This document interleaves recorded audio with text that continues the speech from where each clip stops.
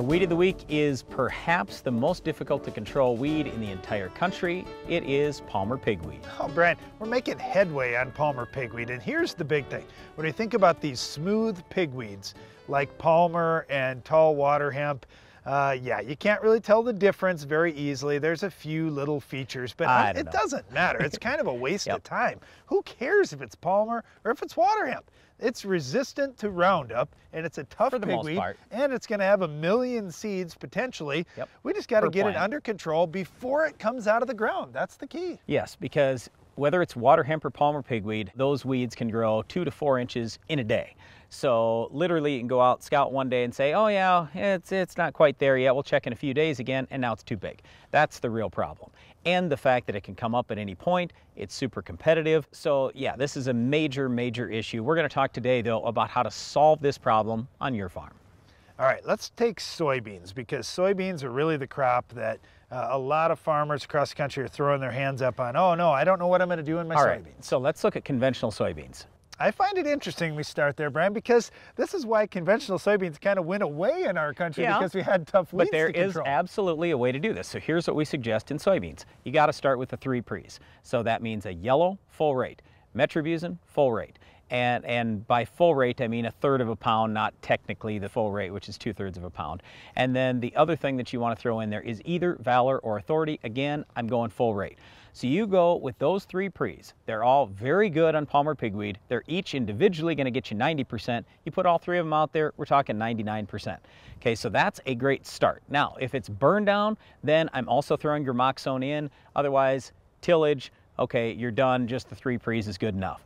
Then you get to early post. What I would do is get one of the group 15s, like Dual, Outlook, Zidua, one of those, Warrant, something like that. I'd get that going out there pretty early on, just to layer that residual. Yeah, I totally agree. We have to do that. Now remember, those products have no burn down.